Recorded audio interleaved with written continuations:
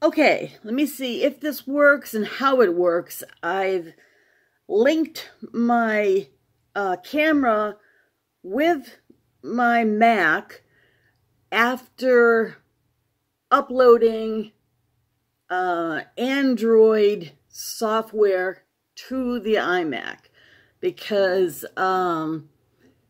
it was taking a very long time to upload videos here in Virginia. It wasn't taking anywhere near as long when I was in Florida, but I was also being charged some data usage time. Well, I was getting charged that in Florida also, but that was before I finally got Wi-Fi going in Florida.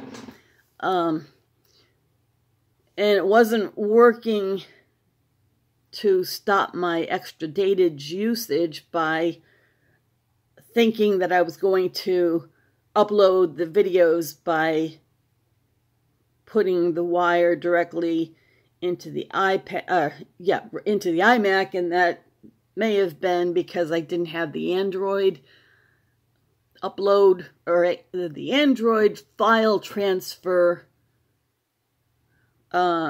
piece of software into the Mac. This Mac is now 7 years old. Actually, 8 years old. But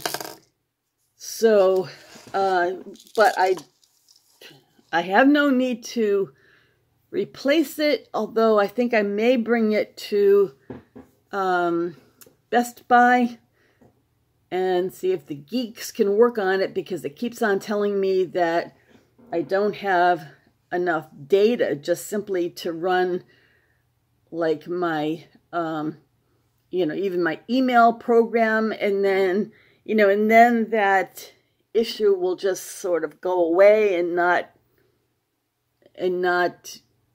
show itself as a problem anymore.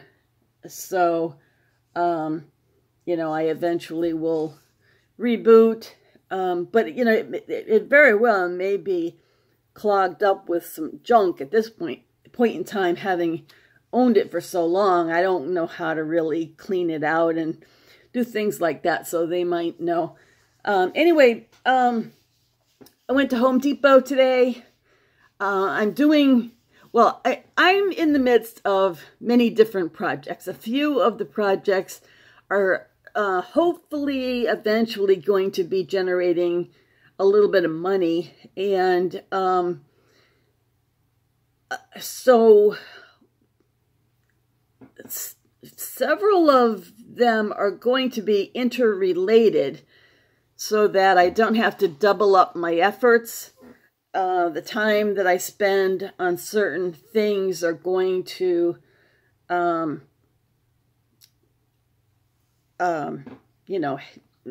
be in sync with each other, going to be in synergy. So,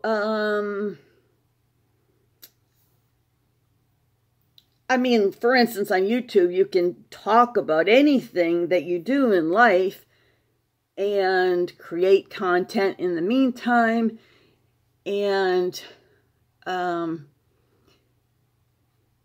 I hadn't paid attention to YouTube monetization in many, many years, but it looks like YouTube has been solid for a number of years now in their payout plans. They were going back and forth for a while there. There was a time in the early days where I was a YouTube partner, and I think I received a couple of checks from YouTube. Not much of anything, but then they kept changing their minds about what the rules were for monetizing videos, how, what the whole rules were, and then they deplatformed people, and early on, I really decided not to worry about that whole thing. It seemed too complicated with not that much payoff, and with the rules changing all the time. I went through that with eBay, where they kept changing the rules, and then I went through that with Cafe Press, where they kept changing the rules.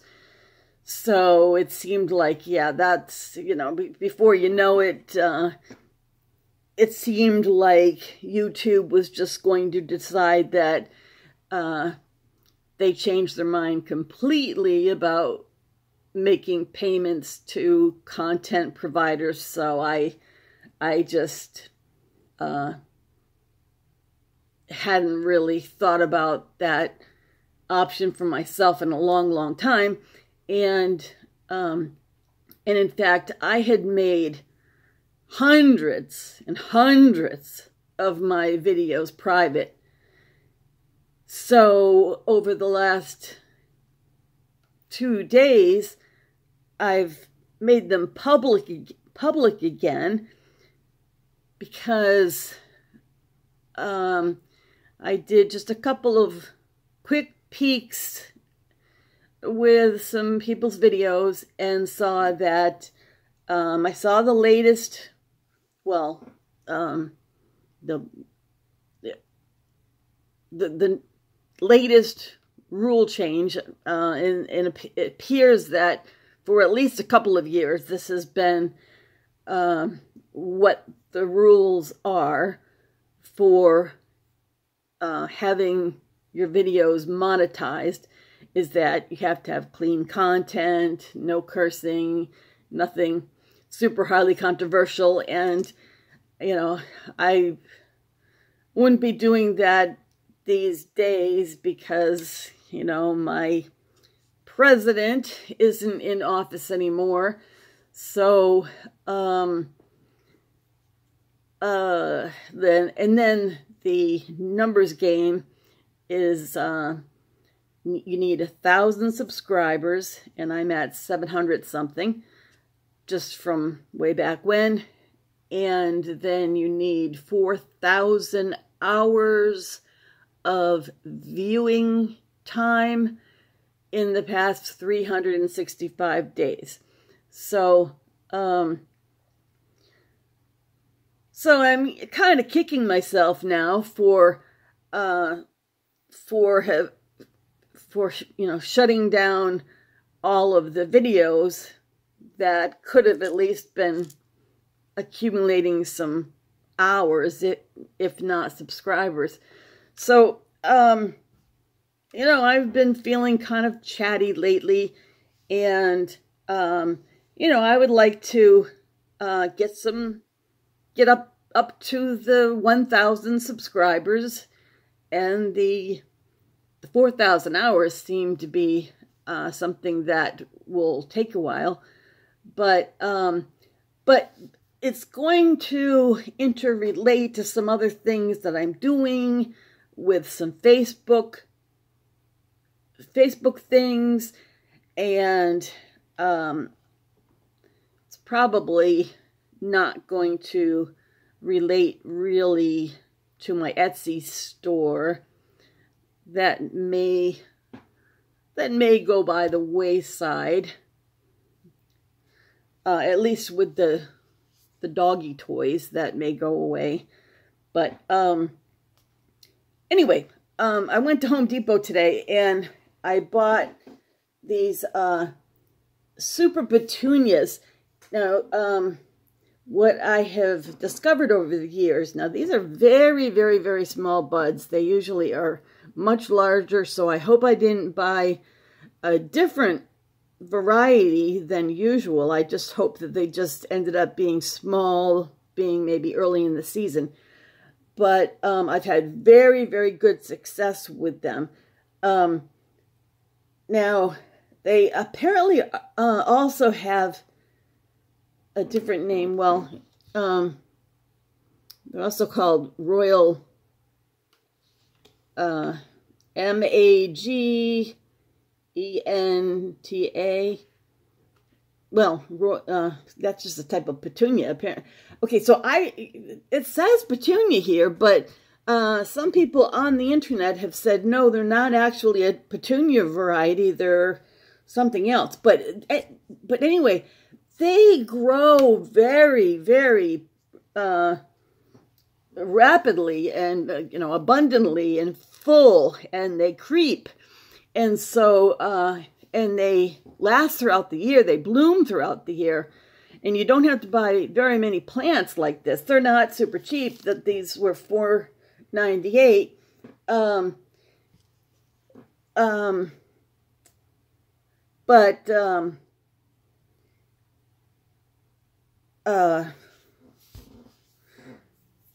Yeah, actually, that wasn't too bad, because sometimes they only sell them in tall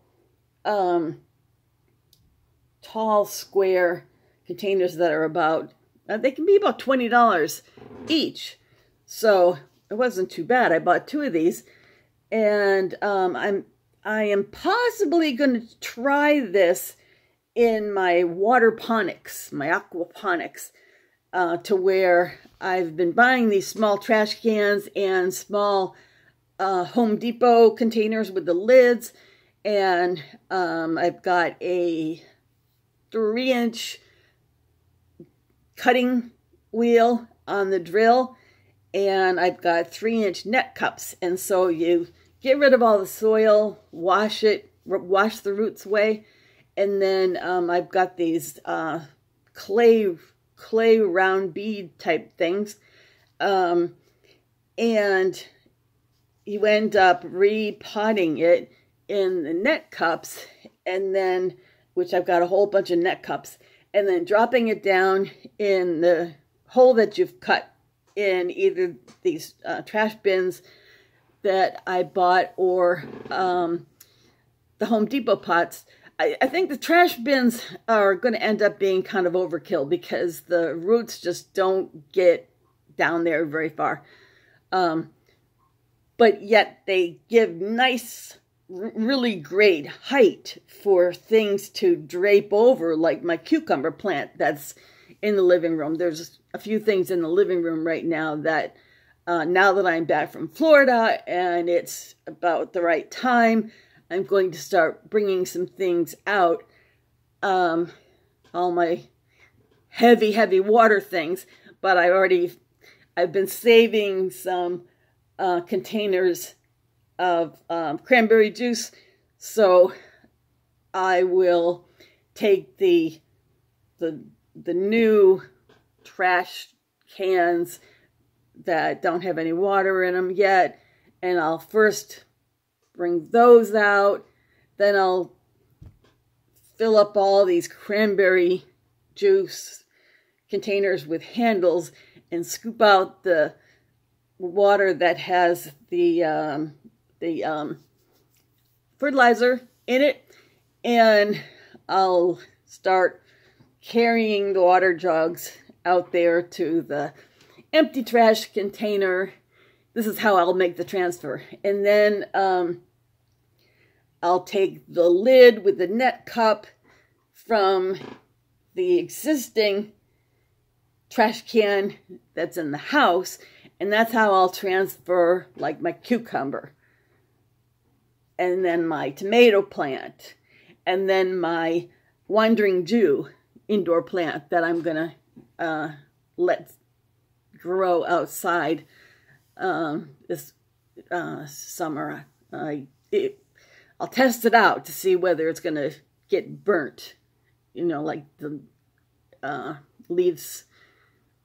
It needs some shade, so I'll make sure it gets shade, or else it'll go back into the house.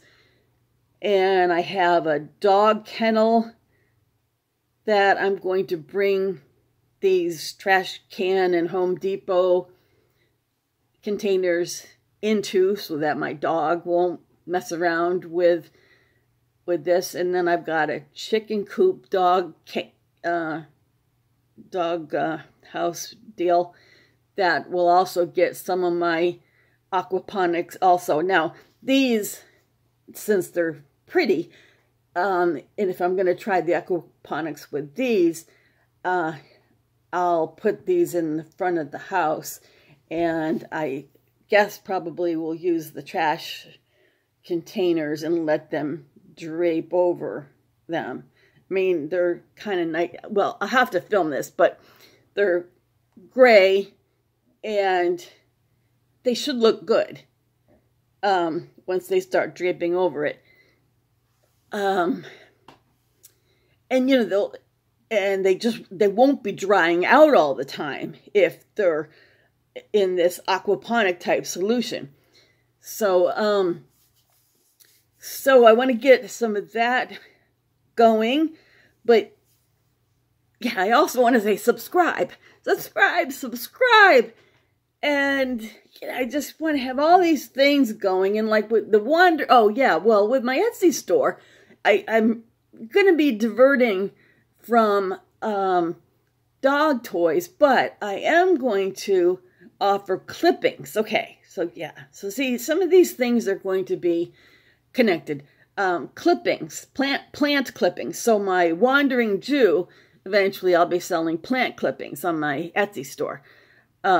People are paying, well, it's funny, you know, I've got a Facebook group site in which I'm talking about stock trades, in which, you know, if I make a quick trade, not a day trade, but over a couple of day period of time, and I'm saying, yeah, okay, so I made about $2,000, maybe $3,000 with that quick day trade. And then on the other hand, I'm going to be saying, oh yeah, you know, I took a few clippings from the Wandering Jew plant, and yeah, I probably raked in like $3 off of that, you know, got free clippings. That's almost like selling guppies, pregnant guppies, you know, like I thought about as a 9-year-old. I don't know, but, so no clippings from this. These are just annuals, just to be pretty, but it always just gives me a thrill, like probably with most gardeners, that you just start with a small plant, like buy small and buy low and sell high. So like and subscribe. Please like and subscribe. I'm going to be one of those people. And yeah, I really, really want to grow my YouTube channel. I would really, really like to grow my Facebook investment channel. And I also would like to grow my Facebook, I guess I said channel, but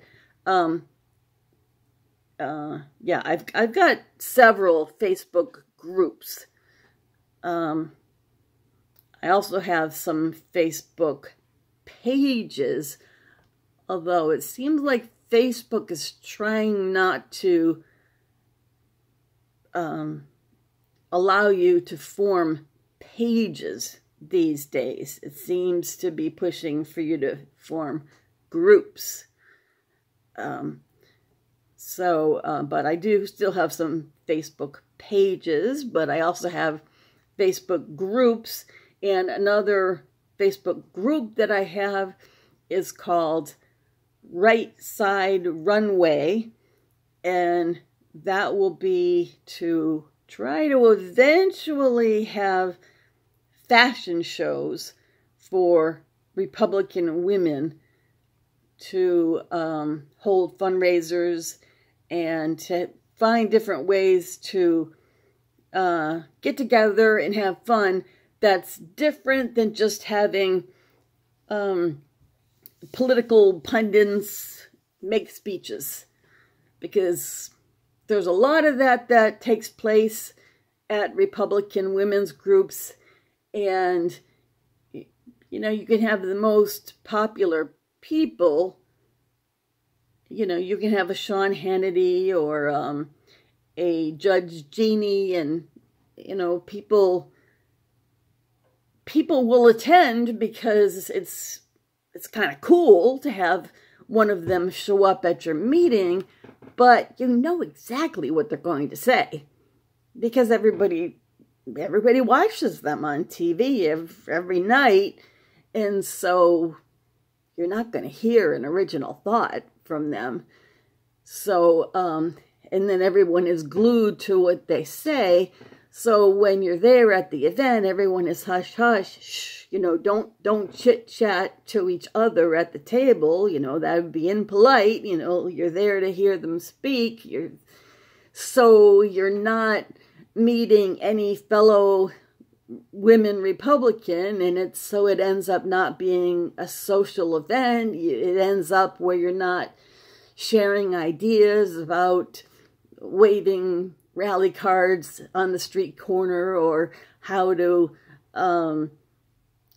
write postcards to send to potential voters or how to do phone banks or anything. You're just there doing what you would do by yourself at home, watching Sean Hannity once again talk about the same things he's been talking about for years. And so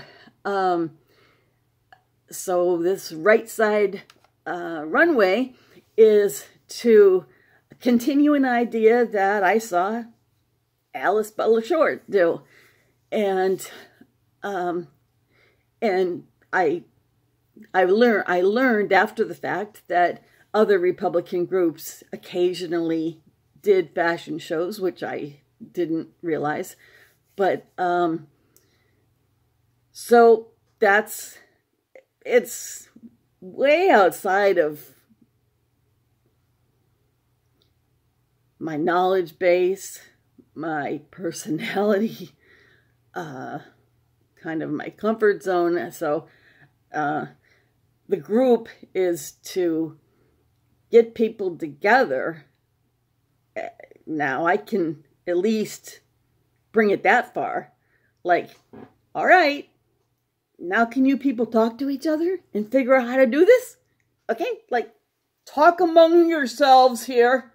Talk among yourselves, and how about doing a fashion show? Yeah, I got you all together now.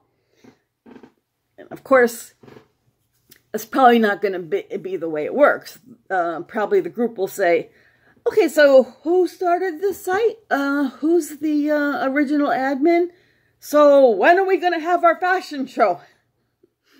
And I'm going to say, yeah. Yeah. Okay.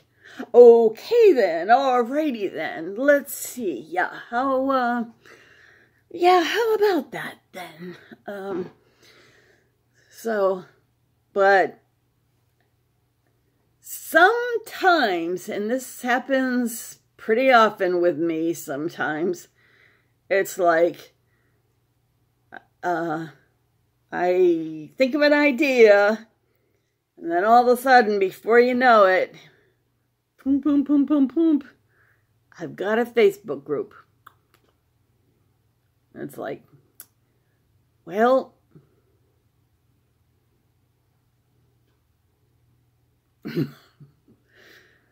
well, there it is. You know, the Facebook groups are easy to do and free. So it's not as if you have to pay for a domain name and get a website going. It's like, there it is, people. If you build it, they will come. Which is, of course, not true. You have to start. You have to start. What's that fancy word? You have to start leveraging off of what you've previously created. So all of my previously created Facebook groups get leveraged upon in order to announce the newest, you know. So, you know, because I have since 15 or so been creating these type of sites, and because people have the similar interests, the later sites can end up growing quicker than the early ones, although the early ones took off rapidly because of the sudden interest in Donald Trump. So they have, slowed down now. But anyway, so those are a few things going on, but